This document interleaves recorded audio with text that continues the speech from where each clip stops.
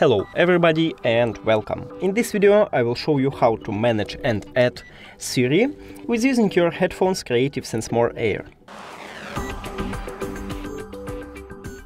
So let's go to the application, custom buttons, and as you can see we have a triple tap for call assistant, but you can change it, add it for a double tap or for a long tap, like I stayed by default.